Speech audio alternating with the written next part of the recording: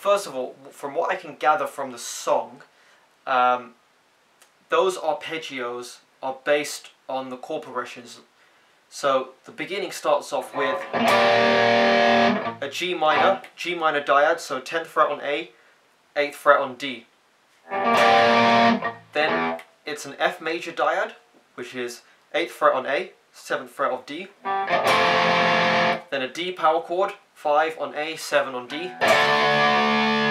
Then an F power chord, 8 on A, 10 on D.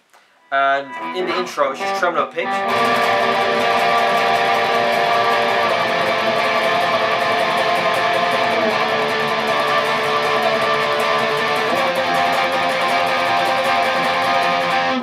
Yeah, so that's the first part, so that's your foundation. And then what I'm hearing there is a kind of...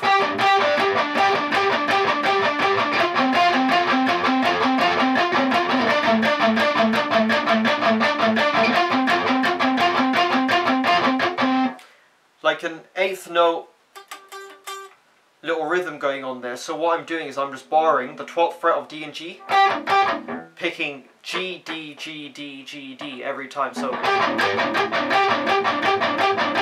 then I move down 2 frets to the 10th fret, still playing the same strings. Then the 7th fret, back up to the 10th fret. And what those notes are effectively is an inverted power chord, where you start with the 5th note, well the 5th interval, then the root note. And that builds up from the chords because you've got a G here, and you're basically just filling out the notes of the G power chord, F, D, and back to F. Now the arpeggios work off the chords as well, so you've got the G minor arpeggio is kind of like the sweep position. This is what I hear. I'm not sure if it's 100%. I need to give it a proper listen, but I'm pretty sure I've got the gist of it. And then it's the F major here. Yeah, it works on like this F major chord shape, where you add the major 7.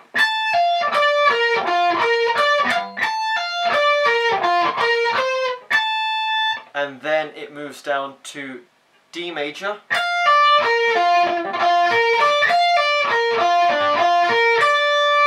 And then back to F, but a different position now.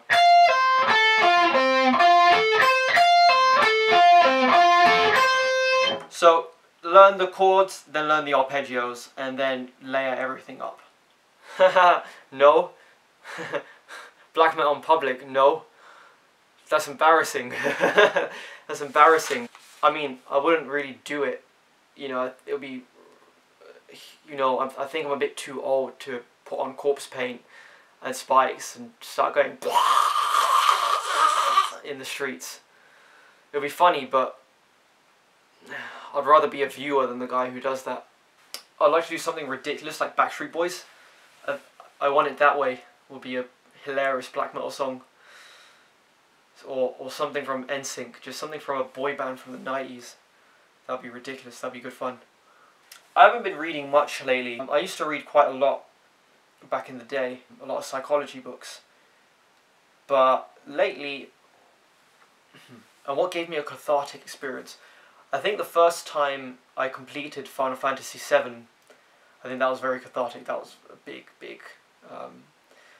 that was a big eye-opener for how in-depth the game can be when it comes to not only just the content, but dialogue and passion.